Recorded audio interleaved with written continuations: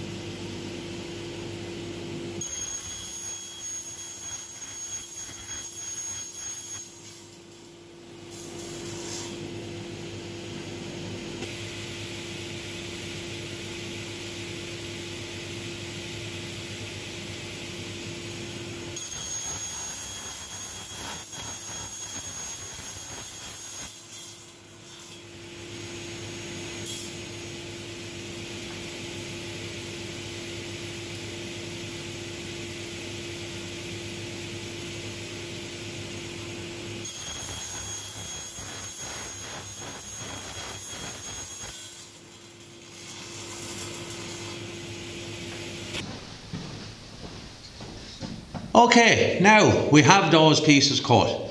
The next thing we need to do is cut a hole in those to accept the pipe connector that we're going to be using for the system. Because I'm making so many of them, I'm going to go away from the cutting with a jigsaw or a hole saw, etc. I'm going to use a template that I made for to use with the guide bush on my router. So the piece just sits in like so, and then you run your router around and it'll cut a perfect hole for the size of pipe that I'm using. In this instance I'm using a 1/2 inch straight cut bit in the router, which I'll be changing later on in the process to do another very similar application. So I'll bring it in a bit closer now and I'll show you how I done that.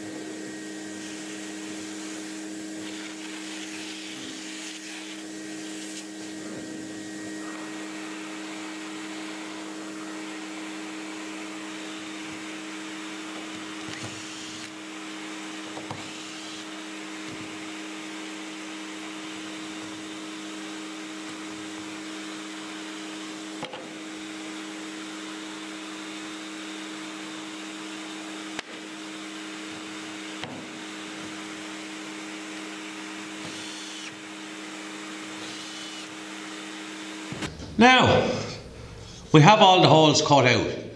So this is nearly finished now. Matter of fact, it could be finished if you so wish, but I am going to run a chamfer around all the 4 edges because I just think it makes it look a little bit neater.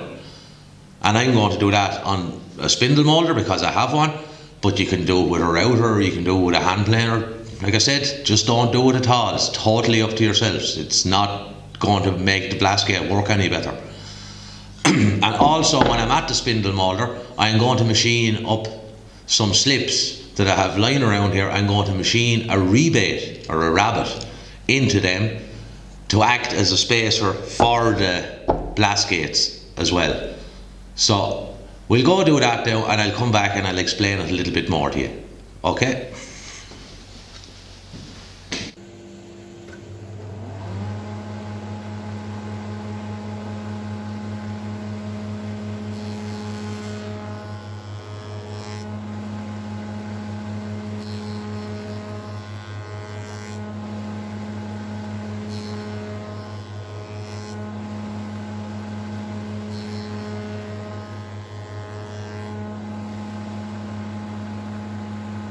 Okay, I have all those chamfered up now, and these are the 2 little spacer slips that I was talking about. Hopefully you can see them. I've marked the ends of them in red so that they stand out a little bit more. So it's basically just a little bit of slip 3/4 by 3/8, and I just run a rebate on both sides. So that will give me the correct thickness for whatever Blaskate I'm using, 6mm. And it also, when it sits in, it'll lock these parallel to one another. Makes it very easy when it comes to assembling it. Hopefully that's coming out okay on the camera, but I think you should be able to get the gist of it. So when these are held together now, it makes it an ideal time to measure the Blaskate. So just holding it together, you can measure between both of the slips, and that's 122mm. And now we can also get the length of the Blaskate. So I need the Blaskate to protrude past by 1/2 inch, so I measure from there to this edge of the hole, and that's 140mm. So bring the 140mm to the outside edge of the Blaskate so that when it's opened, that the hole clears the Blaskate fully, and then measure on to the end and add on another 12mm. So that's making it 302mm in length, or just shy of 12 inches in length. So let's go cut those.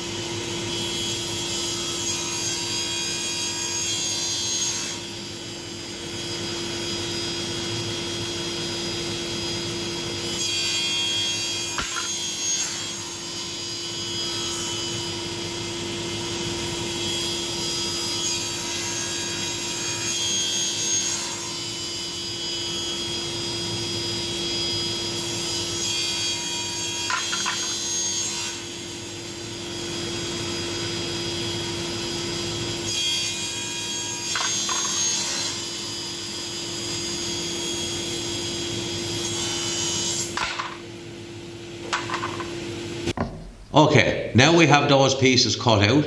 The next thing we need to do is figure out where the hole needs to be positioned.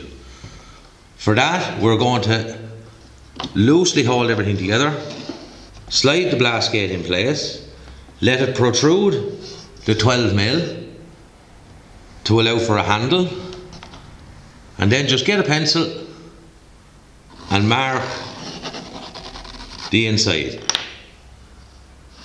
So if you picture it, push it through to leave another ½ an inch for this handle, you can see that the hole will come out of the body, which that gives a perfect seal when the gate is closed. You're allowed, if you leave it back and the hole is halfway between the hole and the edge, it's just a little bit less contact there to seal the blast gate. So we need to cut these holes out now, and for that I'm going to go back and I'm going to make one small alteration to the jig I use for cutting the main hole, and I'm going to change the bit in the router to 3/8 of an inch straight cutting bit, which that will make this hole smaller by 3mm either way, so it will actually be the same size as the inside diameter of the pipe that I'm putting into this one, so that there should be no place for chips or dust to get caught. So I'll bring in the setup now and we'll chop these out.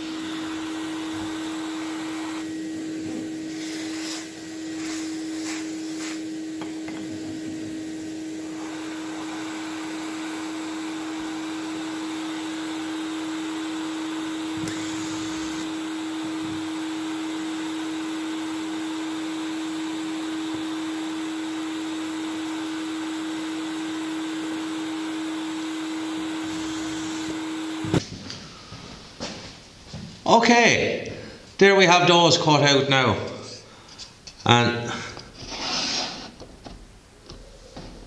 lining up very nicely for what we want.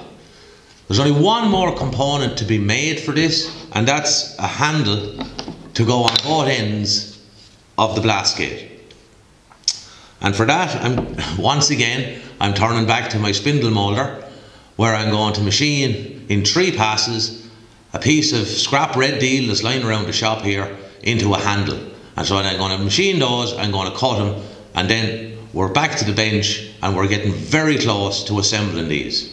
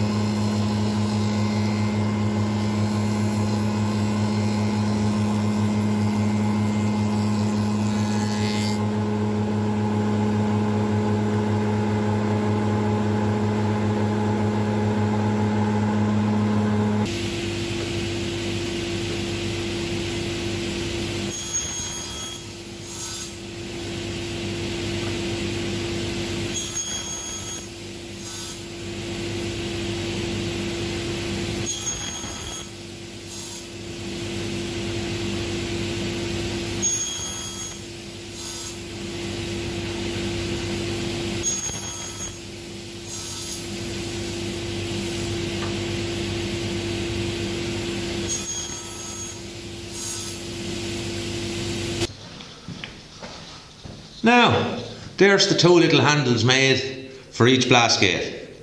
There's only one more thing to be left to be done with these, and I'm also going to do it with the spacers, and that's just to knock the corners off of them on my belt sander, which I've set up in a little jig. So I'll bring you in and we'll do that, and then it's time for assembly. Okay, I'm over here at the sander now, and hopefully you're able to see this, but here's my handle, and if I try and sand the handle, the ends of it, it's not sitting very flat, it's wanting to move up and down. So what I done was I got a scrap piece off the blast gate, 6mm MDF, and I just screwed it to a block of 3/4 inch. And what you do is slide the handle onto it. So then it keeps it level, so you can move it and it stays parallel to the belt. So just top tip. So let's get sanding.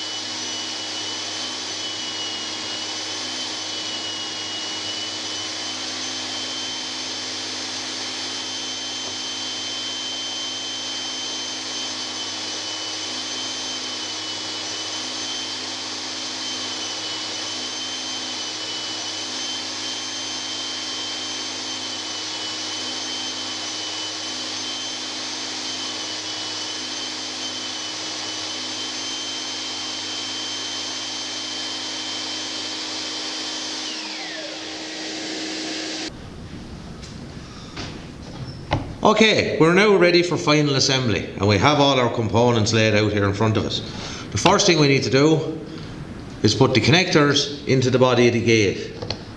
Now, these are a very snug fit because I didn't want to be using glues or sealer or anything like that. But if you need to,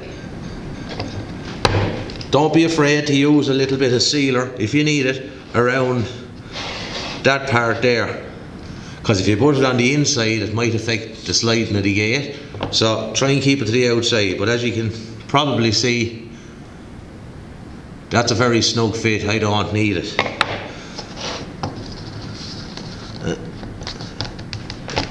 This one started. Right, now for the next part I made a little jig. It's just a couple of scrap bits of timber pinned together that allow this to sit in like that, so that it's up off the pipe here and it's sitting on the two sides. So get my spacers, a little small bit of glue, not too much, don't want it coming into where the blast gate is. Put them in place.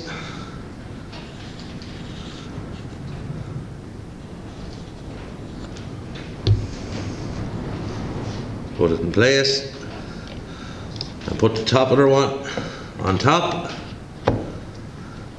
and as you can see, when they sit in, everything is held level back against the back of the little jig, and all that's required now is a few brad nails to hold it together.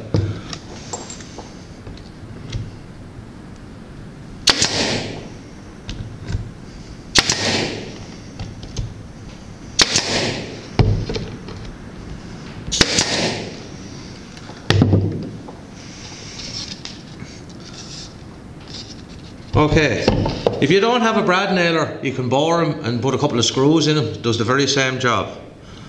Now we'll move on to the blast gate and the handles. Small bit of glue again.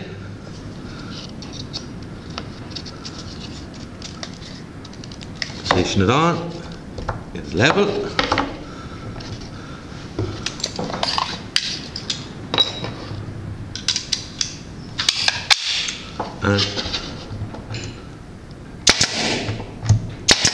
2 brads. The blast gate, slide it into the body. The other handle, bit of glue, push it into place, and 2 brads again.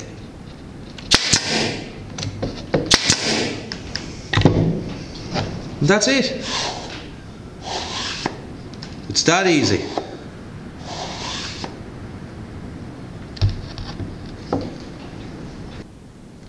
Okay, that's how easy it is to make self-cleaning blast gates for your dust extraction system without breaking the bank. I'm new to this whole YouTube thing, and it's taken me a while to get used to camera settings and editing and so on and so forth. But I do have other projects that I have planned. One is a more detailed video on the use of templates and the guide bush on the router, which I think is a very useful tool for anyone in woodworking, let it be beginner or advanced. So that's going to come in the future. If you enjoyed this video, I'd ask you to like and maybe consider subscribing to the channel, and maybe even share it to one of your friends. Maybe they might enjoy the video too. And if you want to keep up to date on what's going on, just follow us on Instagram, where we'll try and put a post there maybe once to twice a week to keep you up to speed with what's going on. So again, thanks for watching.